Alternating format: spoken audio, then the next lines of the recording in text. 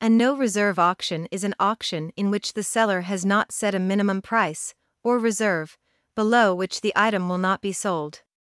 This means that the item will be sold to the highest bidder, regardless of the final bid price. No-reserve auctions can be useful for quickly liquidating items, but they also carry a higher degree of risk for the seller, as the item may not sell for as much as they had hoped.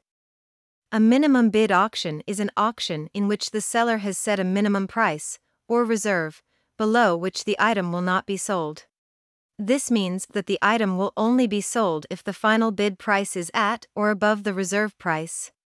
In a minimum bid auction, bidders will typically start the bidding process at or above the reserve price. This type of auction can be useful for sellers who have a specific price in mind for their item and want to ensure that they receive at least that amount for it. An owner financing auction is a type of auction in which the seller is willing to provide financing for the purchase of the property to the winning bidder, rather than requiring the full purchase price to be paid up front. In this type of auction, the winning bidder would typically make a down payment, and then make payments to the seller over a period of time, with the seller acting as the lender.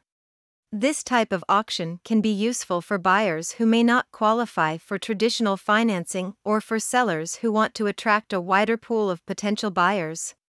However, it is important to note that the terms and conditions of the financing, such as interest rate, payment schedule, and default provisions, should be clearly established before the auction takes place.